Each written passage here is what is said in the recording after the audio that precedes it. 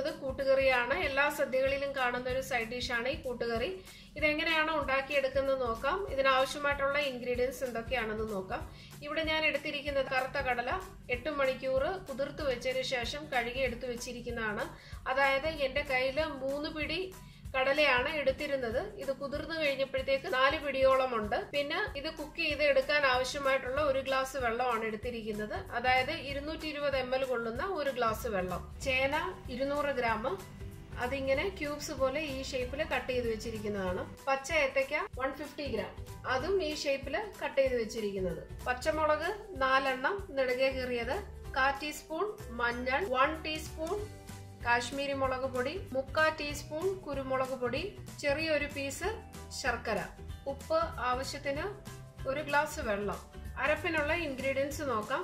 ഒരു medium size തേങ്ങയുടെ അരമുറി തേങ്ങാപ്പീരയാണ് ഇവിടെ അരപ്പിന് എടുത്തിരിക്കുന്നത്. 1 ടീസ്പൂൺ ജീരകം, അതായത് ചെറുജീരകം. ഇത് നല്ല തരിതരിപ്പോട് അരച്ചെടുക്കുക. അതായത് ഫൈൻ പേസ്റ്റ് ആക്കിയല്ല. അമ്മിക്കല്ലേലാണ് ചെയ്യുന്നതെങ്കിൽ ജസ്റ്റ് ഒന്ന് ഒതുക്കിയെടുത്താൽ മതി. മിക്സി ജാറിലാണെന്നുണ്ടെങ്കിൽ ജസ്റ്റ് തരിതരിപ്പോട് വെള്ളമില്ലാതെ അരച്ചെടുക്കുക. കടുക് വറുക്കാൻ ആവശ്യമായിട്ടുള്ള ഇൻഗ്രീഡിയൻസ് എന്തൊക്കെയാണെന്ന് നോക്കാം. 4 ടേബിൾ സ്പൂൺ വെളിച്ചെണ്ണ, അരമുറി തേങ്ങാപ്പീര, 4 വറ്റൽമുളക്, 3/4 ടീസ്പൂൺ കടുക്, കറിവേപ്പില. ഇനി എങ്ങനെയാണോ ഉണ്ടാക്കിയെടുക്കുന്നത് നോക്കാം. ആദ്യമേ കടല വേവിച്ചെടുക്കാം. അതിന് ഇവിടെ ഒരു കുക്കറാണ് എടുത്തിരിക്കുന്നത്. ഈ കുക്കറിലേക്ക് കടല ഇടുക. കടല വെന്ത് കിട്ടാൻ ആവശ്യമായിട്ടുള്ള വെള്ളം മാത്രം ഒഴിക്കുക. കാരണം കൂട്ടുകറി നല്ല കുറുകി എടുക്കുന്ന ഒരു കറി ആയതുകൊണ്ട് വെള്ളം കൂടിപ്പോരുത്. അതുകൊണ്ട് ഞാനിപ്പോൾ 1 കപ്പ് വെള്ളമാണ് ഒഴിക്കുന്നത്. അതായത് കടല ജസ്റ്റ് കവർ ചെയ്യാനുള്ള വെള്ളം മാത്രമേ ഒഴിക്കുന്നുള്ളൂ. കറുത്ത കടല വേകാനായിട്ട് 3 വിസിലിന്റെ ആവശ്യമുണ്ട്. അതുകൊണ്ട് 3 വിസിൽ അടിക്കുന്നിടം വരെ ഹൈ ഫ്ലെയിമിൽ വെച്ചിട്ട് കുക്ക് ചെയ്യുക. കടല വേവുന്ന സമയം കൊണ്ട് മറ്റു ചേരുവകളും കൂടി റെഡിയാക്കി എടുക്കാം. ചേന ഏത്തയ്ക്കയും വേവിച്ചെടുക്കാനായിട്ട് ഞാനിവിടെ ഒരു മൺചട്ടിയാണ് വെച്ചിരിക്കുന്നത്. അതിലേക്ക് ആദ്യമേ ചേന ഇടുക. ചേനയ്ക്ക് കുറച്ച് വേവുള്ളത് കൊണ്ട് ഇത് ആദ്യമേ വേവിച്ചെടുക്കാം. ഞാൻ ഇതിലേക്ക് 1 കപ്പ് വെള്ളം ഒഴിക്കുകയാണ്. ഇതെല്ലാം ജസ്റ്റ് ഒന്ന് വെള്ളത്തിലൊന്ന് കവർ ചെയ്തതിന് ശേഷം ഒരു 5 മിനിറ്റ് മീഡിയം ഫ്ലെയിമിൽ വെച്ച് വേവിക്കുക. ഇത് ആദ്യമേ നമ്മൾ ഇങ്ങനെ ചെയ്തതിന്റെ റീസൺ എന്ന് വെച്ചാൽ ചേനയ്ക്ക് വേവുള്ളത് കൊണ്ടാണ് ഇതിപ്പോൾ സെപ്പറേറ്റ് ആയിട്ട് നമ്മൾ ഒരു 5 മിനിറ്റ് മീഡിയം ഫ്ലെയിമിൽ വെച്ച് വേവിക്കുന്നത്. മീഡിയം ഫ്ലെയിമിൽ ഇപ്പോൾ 5 മിനിറ്റ് കഴിഞ്ഞിട്ടുണ്ട്. നമ്മുടെ ഇതിൽ നല്ലപോലെ ആവി വന്നിട്ടുണ്ട്. ഇനി ഇതിലേക്ക് കട്ട് ചെയ്ത് വെച്ചിരുന്ന ഏത്തയ്ക്ക ഇടുക. ഇനി ഇതിലേക്ക് പച്ചമുളക്, എടുത്തു വെച്ചിരുന്ന കുരുമുളക് പൊടി, മഞ്ഞൾപ്പൊടി, മുളക് പൊടി എല്ലാം കൂടെ ഇടുക. എല്ലാം കൂടി ഒന്ന് ഇളക്കി കൊടുത്ത് യോജിപ്പിക്കുക. അടച്ചു വെച്ച് മീഡിയം ഫ്ലെയിമിൽ കുക്ക് ചെയ്യുക.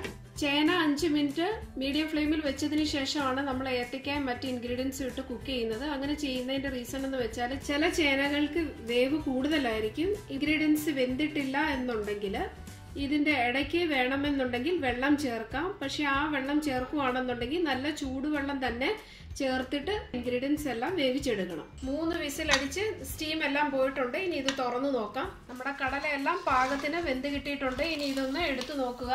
കടല നല്ലപോലെ വെന്തിട്ടുണ്ട്. ഈ പാകത്തിന് വേണം കടല വേവിച്ച് എടുക്കാനായിട്ട്.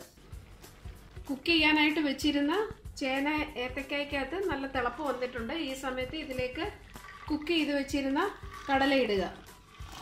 എല്ലാം കൂടി ഇട്ടതിന് ശേഷം മാത്രം ഉപ്പിടുക. എല്ലാം കൂടെ നല്ലപോലെ മിക്സ് ചെയ്ത് കൊടുക്കുക. ഇനി ഇത് അടച്ചു വെച്ച് മീഡിയം ഫ്ലെയിമിൽ വേവുന്നിടം വരെ കുക്ക് ചെയ്യുക. ഇത് വെന്ത് വരുന്ന സമയം കൊണ്ട് ഇതിനുള്ള അരപ്പ് റെഡിയാക്കി എടുക്കാം. അരപ്പിനുള്ള ചേരുവ മിക്സി ജാറിലേക്ക് ഇടുക. തേങ്ങാപ്പീരയും ജീരകവും ഇട്ടതിന് ശേഷം തരിതരിപ്പായിട്ട് അരച്ചെടുക്കുക. മിക്സി ജാറിൽ തരിതരിപ്പായിട്ട് അരച്ചെടുത്തിട്ടുണ്ട്. നമ്മൾ വേവിക്കാനായിട്ട് വെച്ചിരുന്ന ചേരുവകളിൽ ഇപ്പൊ എല്ലാം മിക്സ് ആക്കിയതിനു ശേഷം മീഡിയം ഫ്ലെയിമിൽ ഒരു 10 മിനിറ്റ് കഴിഞ്ഞിട്ടുണ്ട്. ഇനി ഇതിലേക്ക് എടുത്തു വെച്ചിരിക്കുന്ന ശർക്കര ഇടുക. ഇത് ഞാൻ അതേപടി അങ്ങ് ഇടുകയാണ്, കാരണം ഇതിനകത്ത് മെൽറ്റ് ആകും. ഉപ്പൊക്കെ പാകമാണ്. ഇനി ഇത് മീഡിയം ഫ്ലെയിമിൽ വേവുന്നിടം വരെ കുക്ക് ചെയ്യുക. പിന്നെ ഇടയ്ക്കിടയ്ക്ക് ഇത് ഇളക്കി കൊടുക്കണം. ഇനി ഇത് നല്ലപോലെ വേവുന്ന സമയം കൊണ്ട് നമുക്ക് വറവിനുള്ളത് റെഡിയാക്കി എടുക്കാം. കടുക് വറുത്ത് എടുക്കാനായിട്ട് ഞാനിവിടെ ഒരു പാൻ വെച്ചിട്ടുണ്ട്. പാൻ ചൂടായിട്ടുണ്ട്. അതിലേക്ക് എടുത്തു വെച്ചിരിക്കുന്ന വെളിച്ചെണ്ണ ഒഴിക്കുക. എണ്ണ ചൂടായിട്ടുണ്ട്. അതിലേക്ക് എടുത്തു വെച്ചിരിക്കുന്ന കടുക് ഇടുക.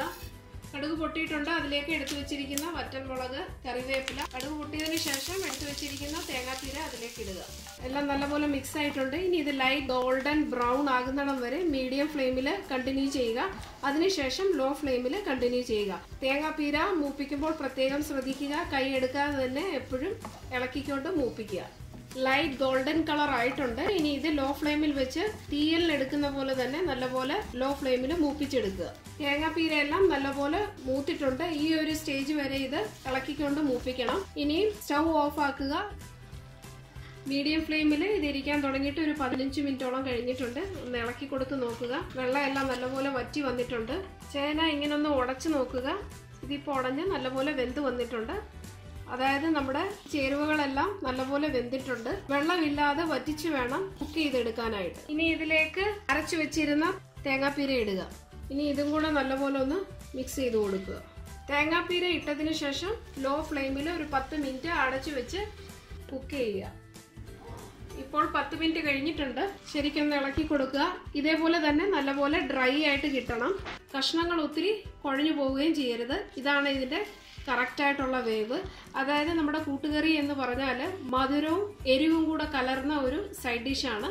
ഈ ഒരു പരുവത്തിൽ വേണം കൂട്ടുകറി കിട്ടാനായിട്ട്.